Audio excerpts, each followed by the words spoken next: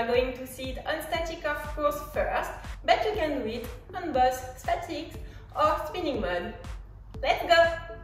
I am front of the pole. I put both arms quite high in order to do a pull-up and to go to sit on the pole.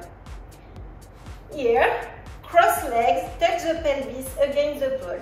If you stay square, you are not going to stay on the pole. You need to push with your hips up with the upper leg. Here, if I stay square, I'm here, I slide. If I close my leg and push my hips against the pole, it's going to be good and safe. If you want, you can put your feet, the down feet, behind the pole, but I don't like it because I can't do it. So here, as I have my right leg on the other, I will put my arm up, my right arm, and go front. My bust is going front. Here, I will touch the pole with my underarm in order to have a contact point.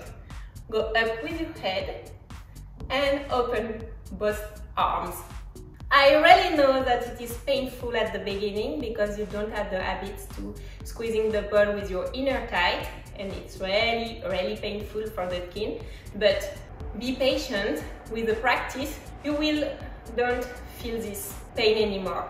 If you don't have the strength to do a pull-up, you just have to push really high with your foot, with your feet, and go up and try just to be stabilized in your shoulder in order to cross legs without doing a pull-up.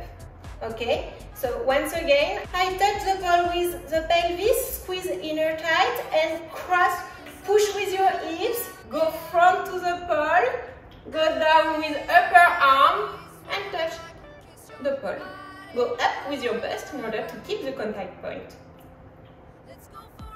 Of course, you can do it on spinning, just with a little momentum added at the beginning.